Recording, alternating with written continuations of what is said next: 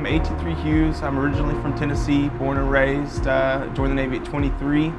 From there I went to A school and then reported right here to the Ike. I was always very interested in electronics. My dad had a basis in electronics, so I looked forward to doing electrical engineering later on in life, so I wanted to get a nice basis of that here.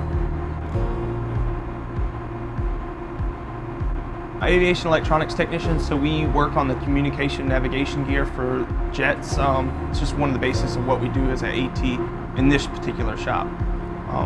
So anything to deal with communication and navigation of the jet, be it whether the jet's trying to find the true heading of the carrier itself, checking on its altitude, or just communicating back and forth.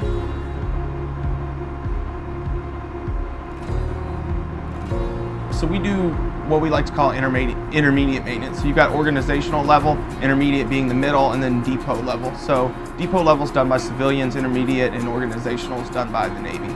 So organizational would be basically out on the flight deck, which our ATs do out there, which may be what they call a pop and swap, where they're pulling gear out of the planes and just replacing it with an entirely new box.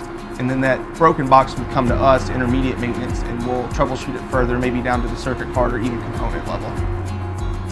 For us with communication navigation, obviously the plane has to know where it's going. It's very important. We also do the ACLS system, which is an automatic carrier landing system. So you can imagine if it's storming out or just at nighttime, it can be hard to tell where the ship is. So with the automatic carrier landing system, the pilot would be able to land the aircraft with essentially the touch of a button.